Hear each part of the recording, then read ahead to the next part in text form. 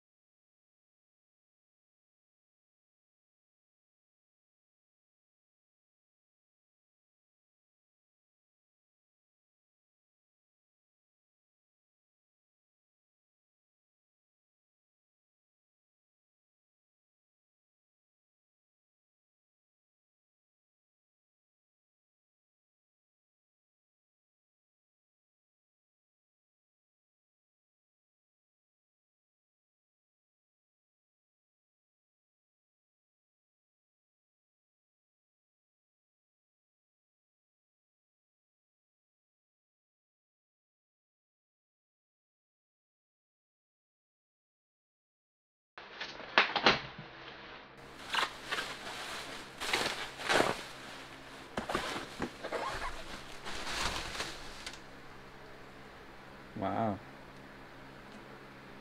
this thing's huge. Look at the tip.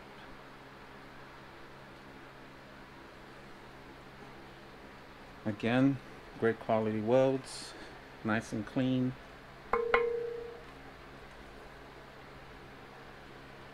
I really hope fitment's good, but that's where we're gonna find out. Decent size again. I mean, this thing, I can fit my fist in it.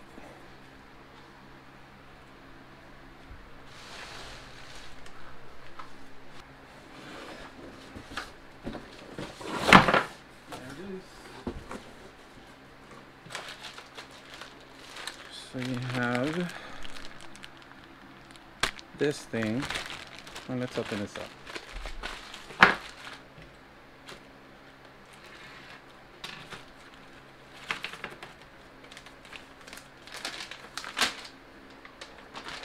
That's just a packing slip.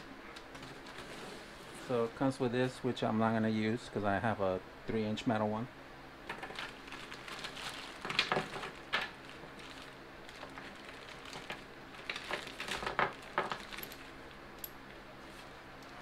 So talk about simplicity. 2 bolts hook up to the mid pipe, no, the Y-Pipe, where it collects to a 3-inch, and then you have your clamp to clamp those two together. And what's really cool about these is that you can it gives you more adjustability to make it fit better. So we'll see, let's find out.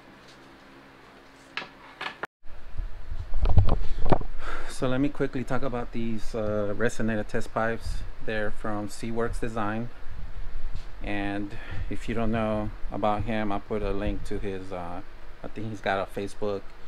I do believe he works for admintuning, like he fabricates parts for Monse over at admintuning. And so I ordered these back in February, right before the whole COVID-19 thing started. So these got delayed at the port. So in LA, I believe they came from China to LA. So it took a while. I probably got these about a month or two ago. And so here's what they look like.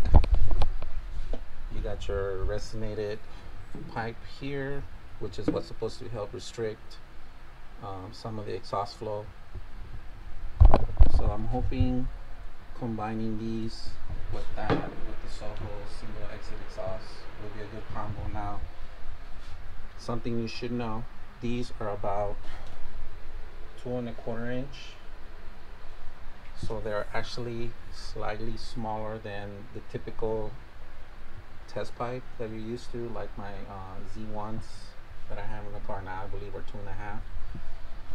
Even these Burks are 2.5 because I measured them, and these are the ones that cracked, and I don't know, I just held on them for some reason. But these are 2 1/4 inch, which you obviously, if you're looking for more horsepower, you want them bigger. So where I think this might be beneficial to me, since I have headers, these being stepped down from 2.5 to 2 1/4 inch, in combination with the resonated pipe in it, it might actually help reduce some of that, a little bit of that flow, enough so that this thing doesn't sound like crap. So that's what I'm hoping for, and that's what we're gonna see. This thing, I can't find the hardware, like the bolts that it came with. It did, however, come with these rings. There's supposed to be gaskets for this, which I've never seen before. And I'm really hoping that these actually hold on well, because I don't know, like I said, I've never seen these before. I don't know how durable these things are, and with the flame map, I don't know how long these will actually last. But since these kind of go over this, which is where the flame comes out and the header goes in here, the flames might not actually ever make contact with this, so it might be okay. I don't know, I guess I'll find out over time. I don't think there's any kind of company markings on these, but you know, the wells look really well, really good, and that part is the most important to me, is that bracket, where so that you can mount this to the chassis bracket that sits underneath. Because if you don't, and that's the whole reason why those pipes broke, because that wasn't on there. And it also comes with this for, I'm hoping that this is enough so that it doesn't throw that one check engine light, because of the, you know, once you remove the cats, you throw that code. I can't remember if it's catalyst efficiency code or something like that, but we'll see if these work well. So let's find out.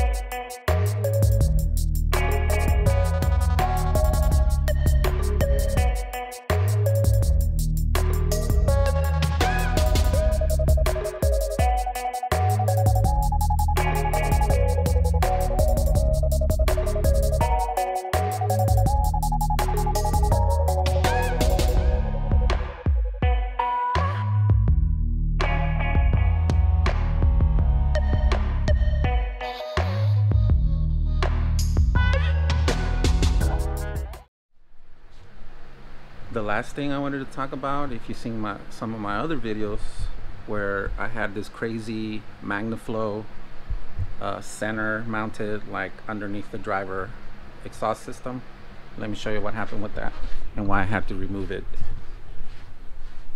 And I had to go back to the Monzo dual exhaust setup, which sucks, by the way. Stay away from it.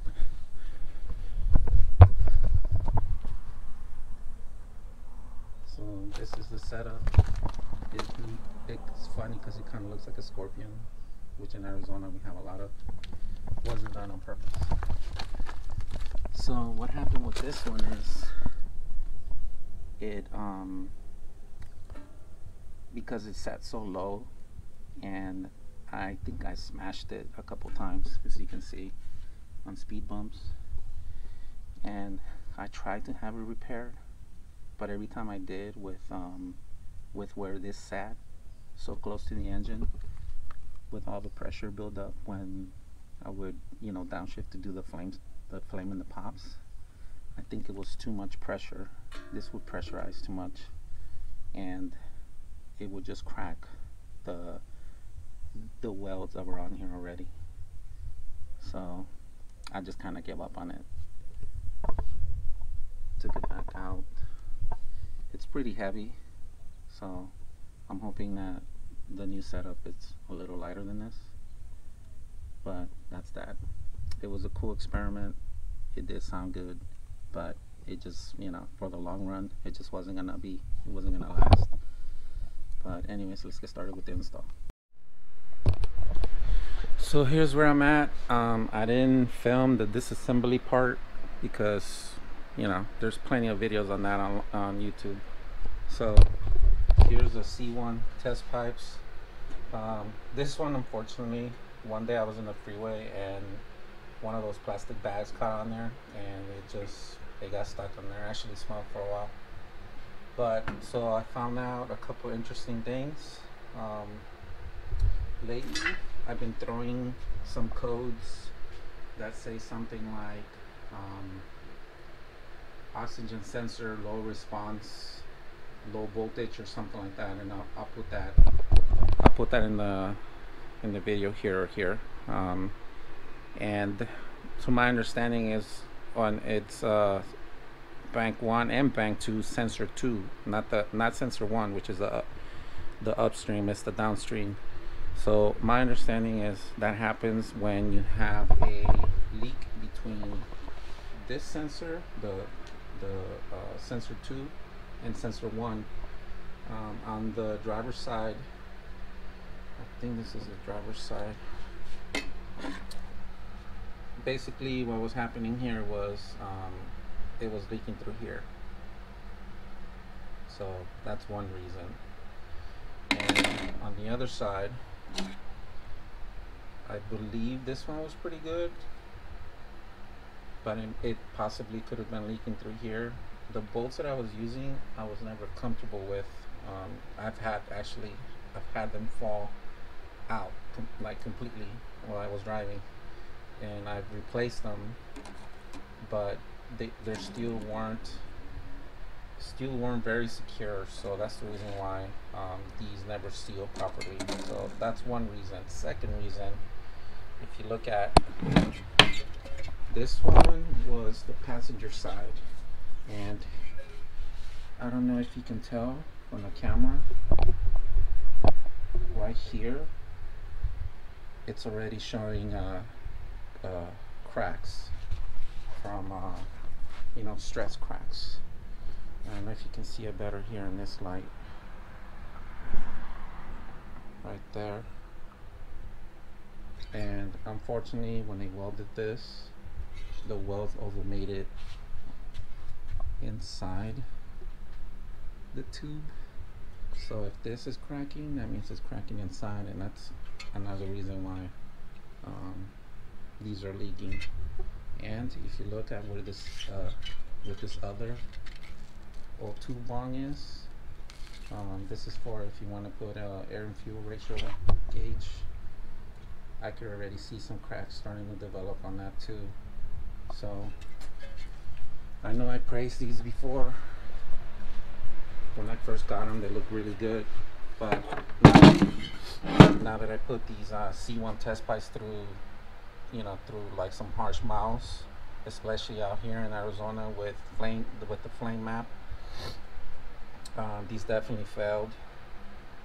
So unfortunately, it happens.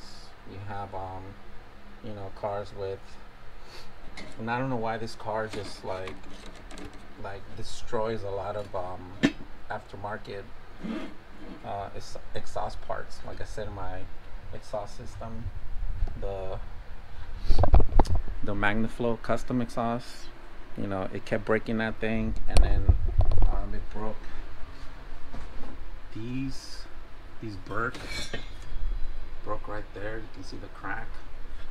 I think this one was more because it had no bracket for support, but this one obviously did, but even then it still fell.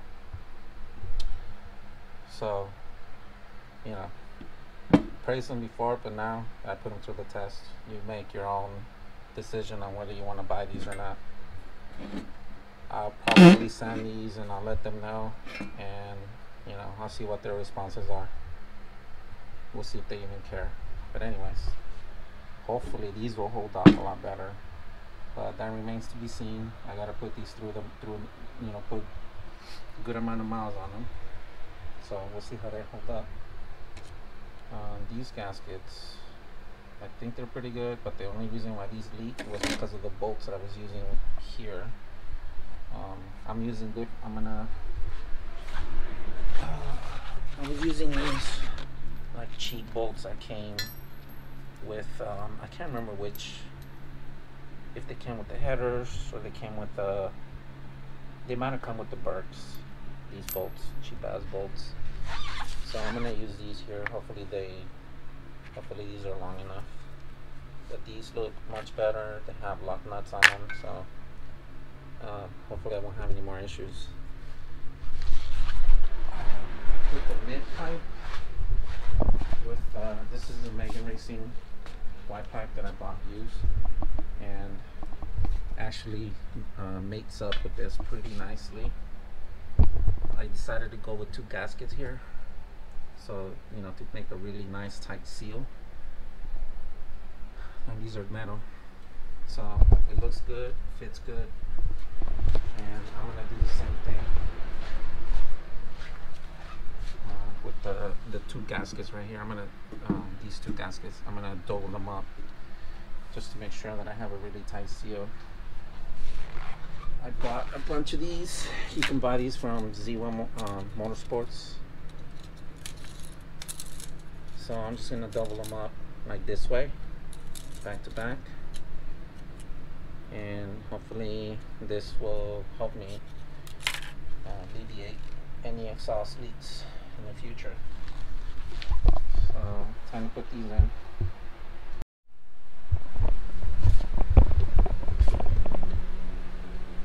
So this is what it sounds like without the muffler. Go for it.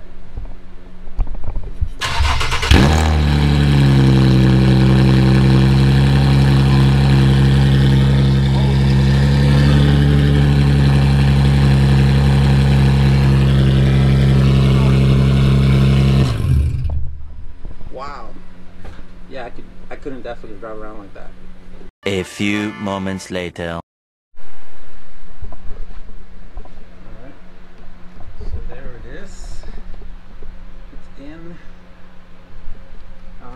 I tried to play around with it to get it to fit better. It's kind of hitting the bumper right there. I could always just cut a piece, a little corner there. I think I got everything else to line up.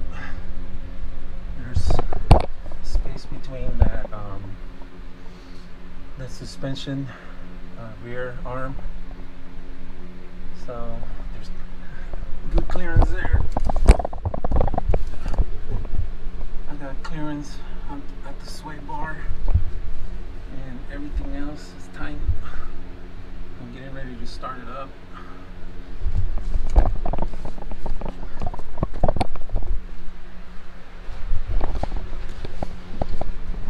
Here's what it looks like under here.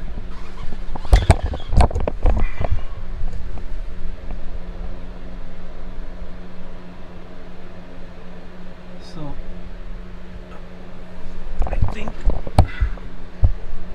I got everything timed down.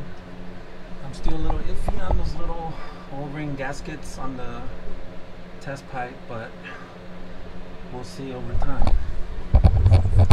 Alright, let's see what this sounds like.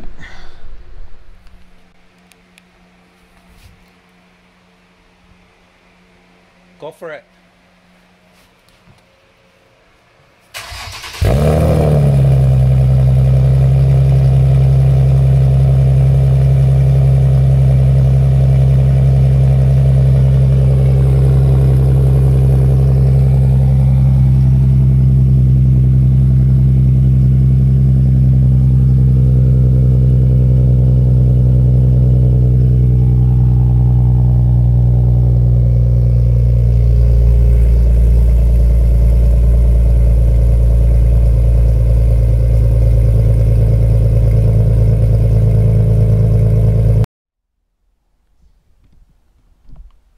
Okay, let's go for a drive. X-band, K-band, Ka-band, laser, GPS connected. So I'm obviously doing this with the windows closed. And so far, I like how it sounds.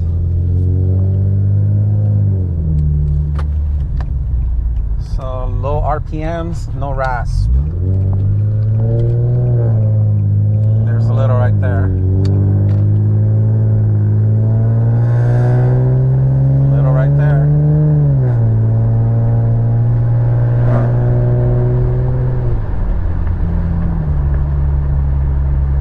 So it's manageable. I can live with that because I can control it based on the RPM and speed. But like cruising, right now I'm going 40, and it's not really annoying in here.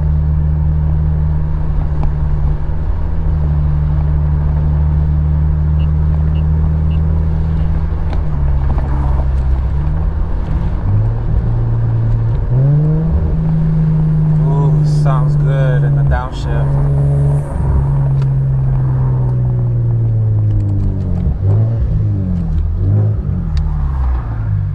Go.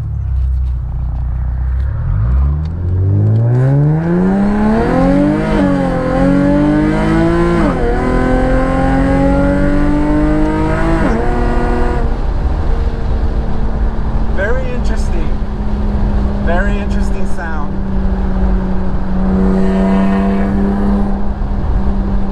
It's definitely a race muffler.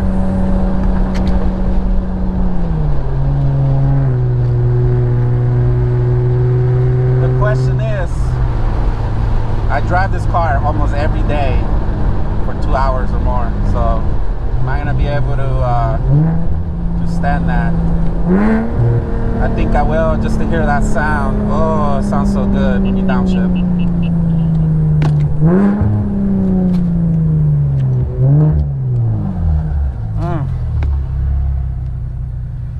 Oh, there goes the Mustang. Should I catch up to him? They look like an old box body.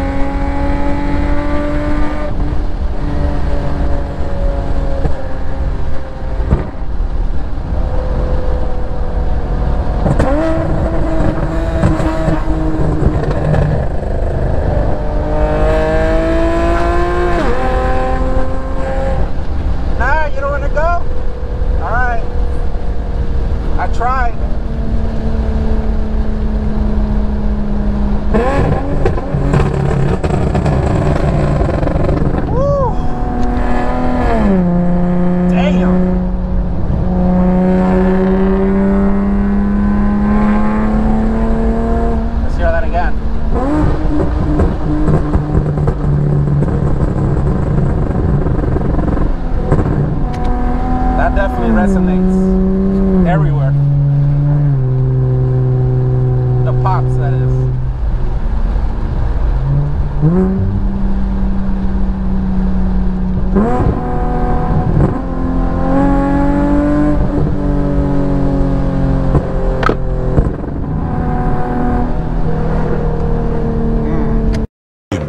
morning.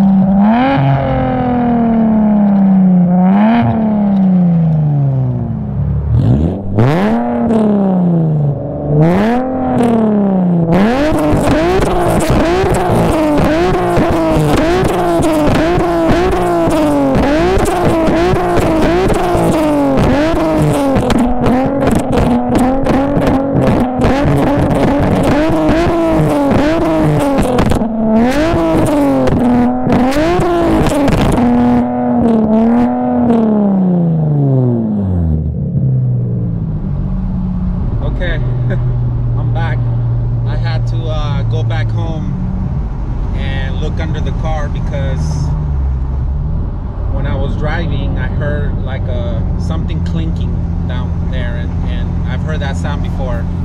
Remember when earlier I was saying about those bolts on the 3 bolts on the test pipe that connect to the header?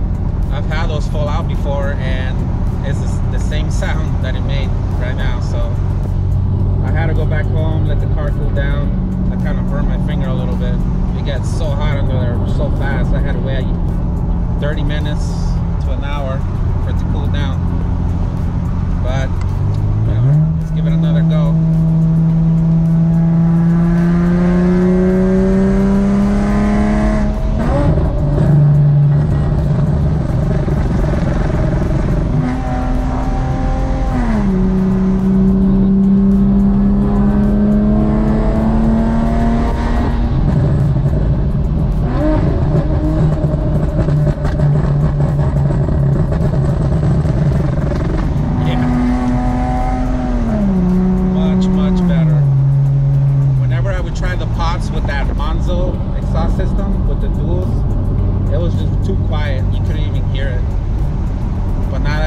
funneled down to 1, it's more localized, more channeled.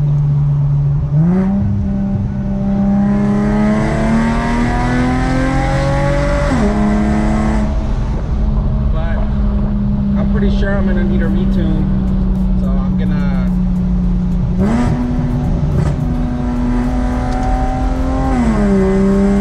have to reach out to Monsef and send him some maps, not maps, but logs, so he can send me a new map. But so that's pretty much gonna do it for this video. We'll see in the long run how it does, and thanks again for watching, and don't forget to hit the like and subscribe. I really appreciate it, and we'll see more videos coming soon.